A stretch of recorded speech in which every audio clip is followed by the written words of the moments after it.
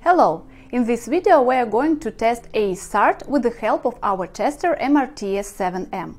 Before starting, we will share some brief information about what AIS-SART is and what kind of inspection it requires.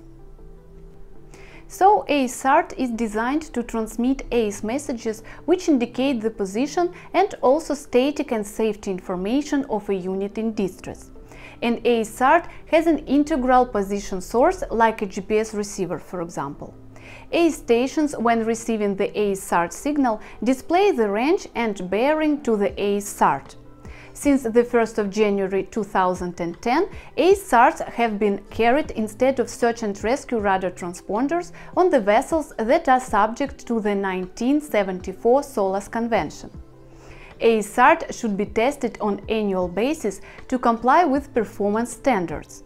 Besides, at least once a month, the AIS-SART should be physically examined to ensure that there are no physical damages, the support cradle is intact and the battery expiry date is valid.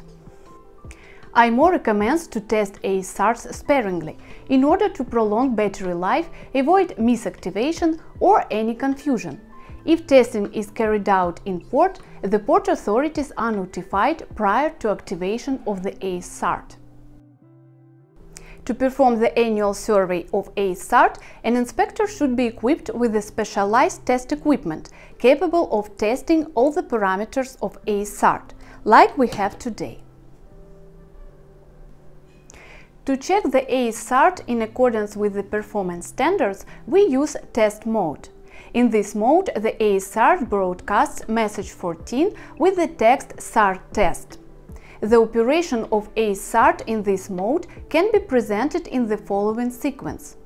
There will be only one burst of 8 messages, 4 on each channel. The first and the last message of the sequence is message 14 with the text SART test. The rest messages are message 1 with navigational status set to 15, undefined. The test messages are transmitted in one burst after position. There the speed over ground, the course over ground and the time are available.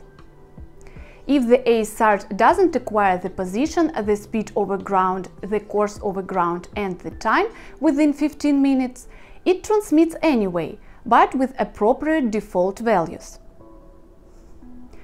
After the test transmission burst has completed, the AIS-SART test facility will reset automatically. So we start the test. Pull out the tester's antenna to the maximum. Place the devices at a recommended distance of 3 meters.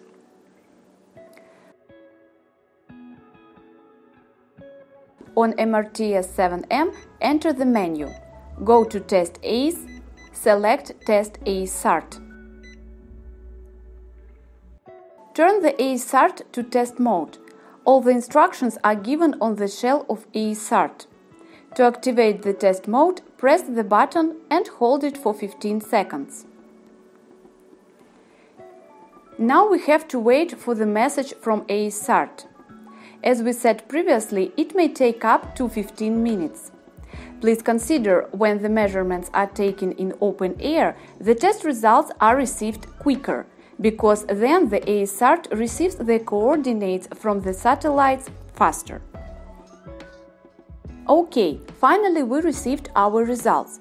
And here are the nominal meanings we should consider when estimating the test results. Let's check the results. Here we have the message ID received, power and frequency meaning, and AIS-SART MMSI. AIS-SART, being an AIS transmitter, has a unique identifier, MMSI, in the format 970XY, where X is the manufacturer ID from 1 to 9 and Y is the sequence number assigned by the manufacturer from 0 to 9. Please note the MMSI of AIS-SART is not recorded by the ITU or rescue authorities. Also, it is not tied to any particular ship. That's why it can't be considered as MMSI in the usual meaning.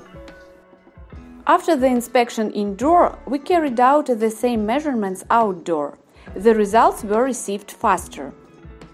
Well, our inspection is over, and we can conclude that this AIS-SART corresponds to all performance standards. To save the measurements results, press F2.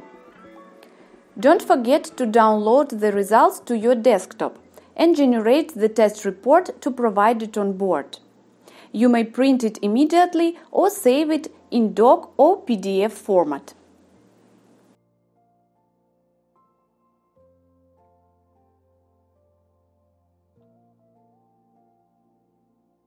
That's all.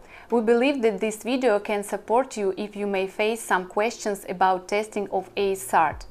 Also, you may find other video guides on how to test different types of equipment with the help of MRTS-7M in the presentational playlist.